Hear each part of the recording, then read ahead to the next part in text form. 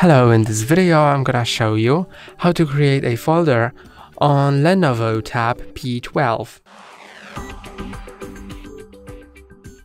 To create a folder, press and hold on an app you want to add to the folder, then drag it over another one and release. And now these two apps are in a folder together.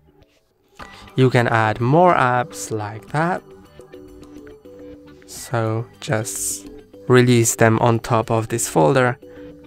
You can change the name by clicking on the name of it and setting it to, for example, utilities. And this folder is created. You can see that there are some pre-installed folders like this one or this one. And that's all for today. Don't forget to like and subscribe. See you next time.